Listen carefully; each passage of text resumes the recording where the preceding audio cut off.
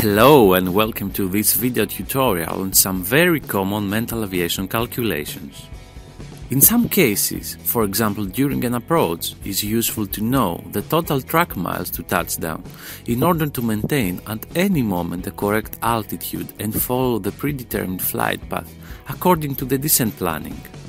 Fortunately, mileage of each leg segment is indicated on the arrival and approach charts, but with one common exception: the DME arc mileage.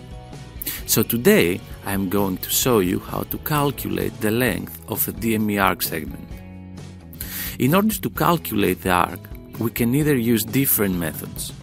First, geometry method. The geometry formula L equals theta times rho, where L is the length of the arc, theta is the angle and r the radius of the arc. Since theta in the formula is in radians, converted to degrees, the formula becomes L equals theta divided by 60 times rho. Second, the 160 rule. According to Witts, for a radius of 60 nautical miles and 1 degree angle, the arc length will also be 1 nautical mile. So, let's jump to an example.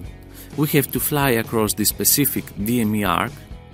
The arc radius is 15 DME and the arc angle is 334 minus 234, so it's 100 degrees. So the arc length will be L equals theta divided by 60 times rho will be 25 nautical miles. If you found this video useful and want to see future videos, please consider subscribing to the channel. Thanks for watching and have a happy day!